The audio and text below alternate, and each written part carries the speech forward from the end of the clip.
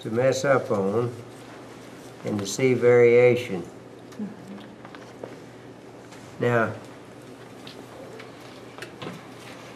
it's not the worst of the Cashmere, what I want to assure you.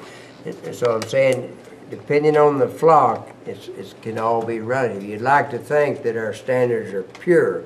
If we had our lab tests on every fleece, well, we could tell. But a lab test on this fleece is going to get you different answers. And just look right here. We'll pass this around. This is supposedly from the same fleece. I got that out of there. See, this one I wouldn't call Cashmere, but this one over here is a little coarser.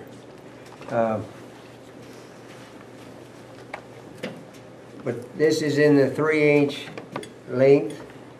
We definitely got more luster. It has a different feel to it. Mm-hmm. It's softer than I thought it would be. What's that? It's got great guard hair. Yeah. 3-inch luster fine Cashmere, 17.5. Well, Good no, stuff. the finer part of it's 17.5, but it's the coarsest part is, as I would say, is be closer to the 19 micron than what we're thinking of is 20 micron a lot of time for Cashmere. So would you, she classed it as Cashmere, would you class it as Cashmere? Yeah, overall I would. Overall. If this is the type of gold, and that's what Diane wanted us to see, is get it out of your herd. There's no sense in feeding a meat goat on a Cashmere ranch. So this is the kind that needs to go. The last thing you would want to do is to sell it to a new Cashmere breeder. That's the worst thing you can do.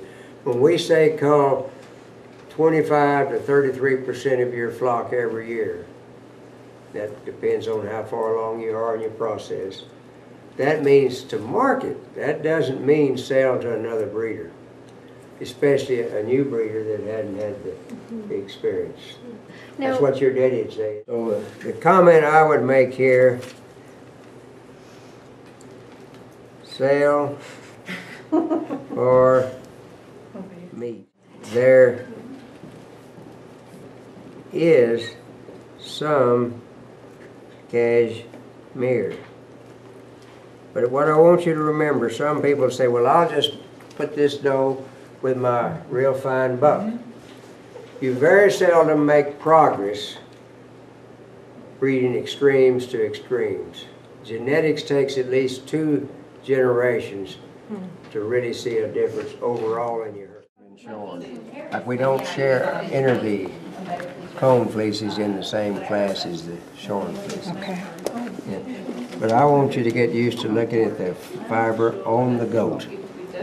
That's where you need to be making decisions. But now let's just look right here. What's our first impression? What 2 things? Fluffy and short. Okay. Guard hair, that's a lot of guard hair. Yeah, a lot of guard hair. And it's not large, is it? It's not really a thick guard hair, is it, Diane? No, it isn't. All right. And in the comb fleeces, unless you put the coarse neck over here and just leave the britch alone, I would encourage you just, if it's a short britch, just leave it alone. But at least get it separate. And we'd like to know the weight on these, like in a contest we will. Yeah, they're on weight. Have the weight. And so this is a respectable mass of volume. That's one thing you want to look at is just the volume of what you have there. But What's your average off of each animal? Do you figure 6 ounces? It depends on the flock. 2 to 4 ounces is more of an average. When people first start out, I try to really emphasize 2 to 4 ounces because they get their hopes up so high. But that's clean dehair Cashmere. 4 to 6 ounces of clean dehair Yeah, Cashmere. actual Okay. Cashmere. All right, so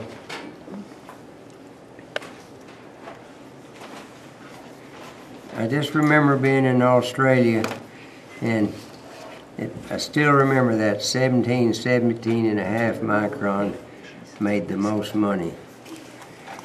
And does anybody here know what this is? Is this 13, 12, or 14 micron? But it's fine, really. 14 and a half. What? It's 14 and a half. Okay. But you lay this down like this, and all we can say is this is fine, very fine. It has great style, and it's going to meet the length deal. Okay, now, we're going to have And it you has good think print. out loud. When you said it has great style, explain why. Okay, that's a fair question. I'm going to draw that little picture here. I used to get different diameter pencils and try to show just a contrast, not the actual micron. But on the style, we want it to be, in other words, they're really close together. Okay. Just say that's an inch there, and that's about nine of them. And you have to separate it out some, because you'll see some that are, I'm being redundant here, that are just like that. Now, if their whole fleece is that away, it's probably going to get worse. Like if you have a Cashmere fleece as a kid, and it gets under the line at 18 microns, 17 and a half, and shares a lot and wins the kid contest because it got in the Cashmere range. They're really, it seems like those coarse ones get coarser, but these fine ones stay fine. Okay. Okay, then, but here's this would be 1, and then this would be 2, and this is arbitrary, and this would be a 4. And then just the straight line would, kind of like mohair, would be 5. But it's when you start comparing other ones.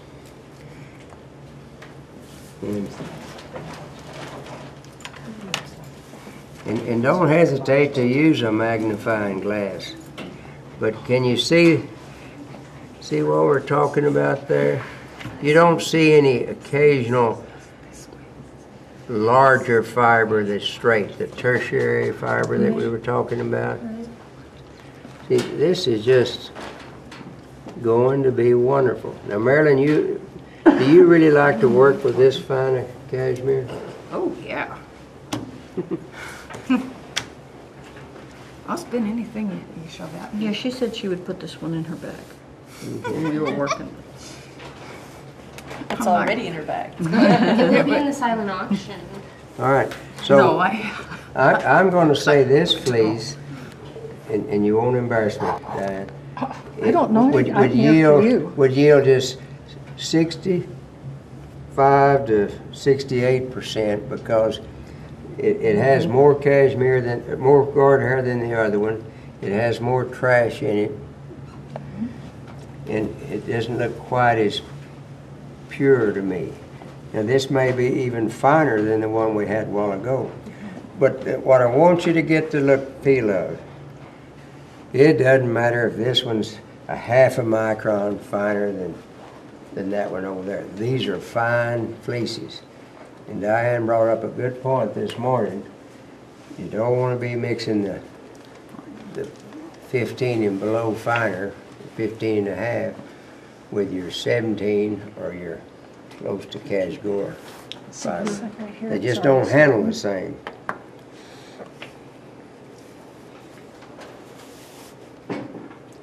What's making those round out like that? It's the That's comb. with the That's combing. Combing, That's just with the if you combing. look here, it's somewhere where it's really Right good here. That used to vision of worry it. me, That but you can the see how roller the coaster break of the effect. comb went through the, What was it? and that's just peeled off the comb. But this is getting just real close to being too sharp.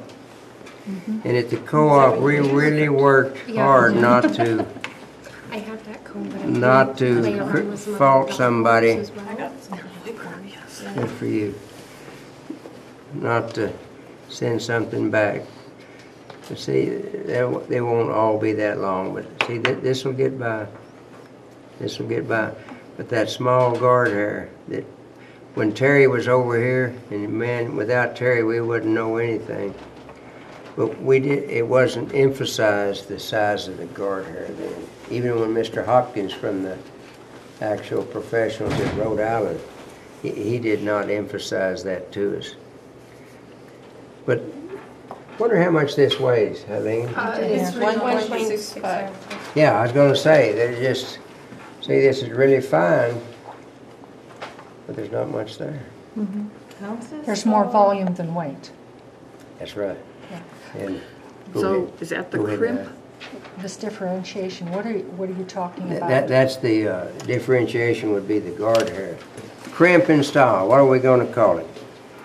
We're gonna call it excellent to good. I mean, nobody's gonna get on you for, you know, don't get hung up on is it a 95 or an 89, you know, test. Just, it's, all right, the uniformity of the crimp. And what I do, when we have 40 fleeces tomorrow, that's not a big contest, but it's big enough. You can't dilly-dally, but I try to get 3 or 4 samples when they're in that bag, different parts of the bag, and some of that's luck of the draw. And so the uniformity of crimp, what we've seen here is good. What would bump it into the excellent category, just for the heck of it? I'm just being contrary and Okay. not giving many excellent. Okay, that's the answer I'm looking for. That's You know. exactly The what judge I'm always The leaves judge himself leaves room himself to- room, and that's what I'm looking for. That's Yeah, the answer I that's- wanted to hear. That's right. And so the differentiation, now we're gonna write down here, I'll put on this one, average minus. In other words, when you get down in those, when you get down here, and the way I do it is on average and poor, may have a plus or a minus, because I mean, I'll talk. this is the most important That's very thing, strong guard the here. deficiencies.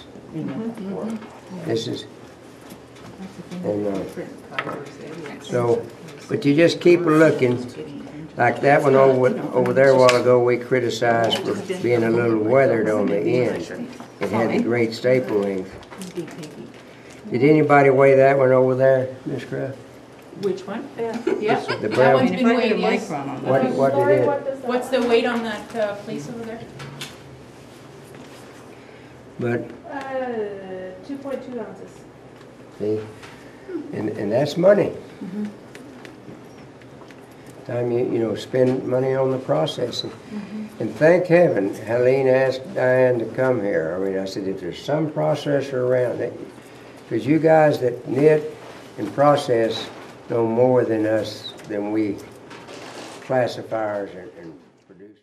The judge will do a better job, and the contestants will be happy if you know that several fleeces from the neck, the side, and the breech are side by side. If you just go down looking at them and then go to the next goes and then it's hard for everybody to remember 3 samples from several goats or fleeces. It's below average on the diameter of the guard hair. So this means guard hair. Yes, that'd be the guard hair. Yeah, that's differentiation between the guard hair and the cashmere. You want to see a bigger contrast, I guess, and that's Well- specifically for the milling purposes. Yeah, 15 micron or 13 micron. I want you to feel comfortable and really just looking at the guard hair by itself. It doesn't matter if this is 15 micron and this same guard hair is on 20 micron, it's still too small. You know what I mean. All right, then the fiber length.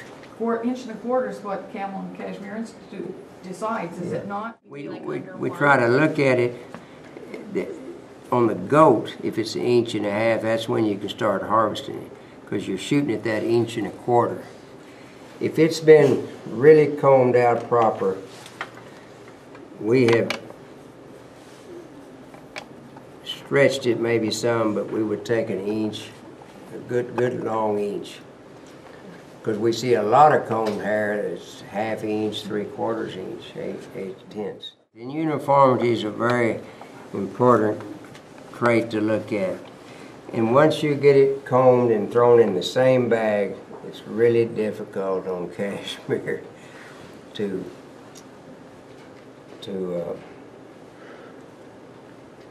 it's easy to miss some sharp mixed in with the long. So it's just a mix of the deal. And that's why I would encourage you to look at that live goat before you go to working. And literally, unless you've got good staple length on the britch, just leave it alone. But if you're sorting hair commercially or at your place, you can't look at every little lock. You got to just look at different parts of this. What I would rate this that we've done here today on this fleece is that it's good minus in the uniformity of the staple length. Your dark backgrounds over there. Well, I can still see those fibers.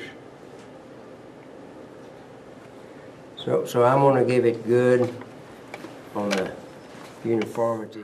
And the Micron, I'm going to call it super fine. The uniformity of Micron, I would say it would be good to excellent. And the yield weight is, I would say this on the combed would be good minus. Now, I'm not going on the ounces here. I'm going on just the percentage of yield. Mm-hmm. And then when I'm coming down to my final conclusion, well, I really like the weight of what we have here separate. In other words, you can have a high yield in 2 ounces, and then you can have a high yield in 4 ounces. And I don't think you should, in other words, the percentage of guard hair and trash, I'm talking about the percentage of actual cashmere there, of what was presented. That's what I call yield.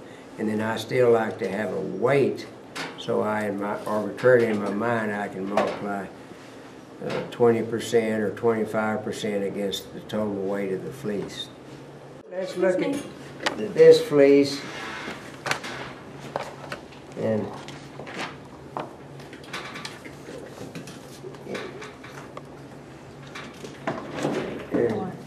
we need the feel of it again. To me, it doesn't have quite the bounce. It would just be average on the handle. Which scorecard is it? This one right here, yeah. This one's got good horse guard hairs on it.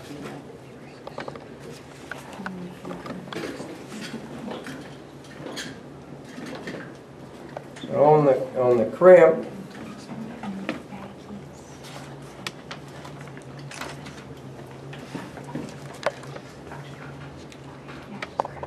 I would call it good.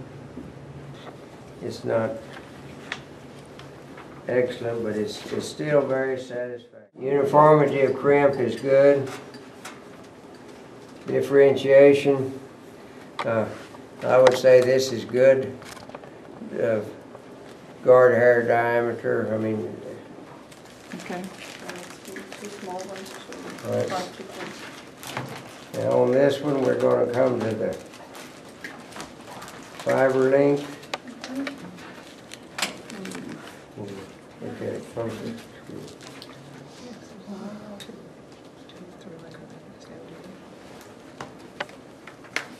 What's the micron on that one? This one has The Average is 14 with the 3 standard deviations. What's the highest? It goes- How high up does it go? It's only 3 standard deviations, so about 7. Goes I'll take it. to, But like I of course, said, the But it's it was not last the year's histogram. fleece, Yeah, it's not the yeah. histogram on this particular Yeah. fleece. No, that animal, not this but fleece. But not how this one. old was it when this fleece came off? 5. This 5? fleece, yes, is this year's. luster, we could say that it's low, because that's desirable. And the micron, what I wanted to say was somewhere between 16 and 17. Uniformity of micron, I would say it's good. And the yield, since this is a comb fleece, I would say it's about 55 to 60%. It's going to be a high yield on it because of the coarseness of the guard hair? and because of the micron of the fiber Yeah, too. okay. Well, my comments I'm writing down. Watch closely for staple length. Most of the style is good for a 5-year-old. But anytime you got a 5-year-old that'll carry that kind of style, well, that's what we're shooting for. What I'm hoping is that you will go home, make that chart, that good, that excellent, good, average, poor, and list those 10 or 15 traits. And I guarantee you, and especially when you have children there with you, or even get the dairy farmer next door or the shell station operator, but don't get the same county agent out there. After 2 or 3 years, we all get in a rut. It's good to bring somebody else in to help you do that evaluation. We all are human, and unless you make yourself look at those 10 to 20 different items, body and fiber, I guarantee you, you're going to just end up looking at 2 or 3 things, and the other is just you're oblivious to, and you're going backwards.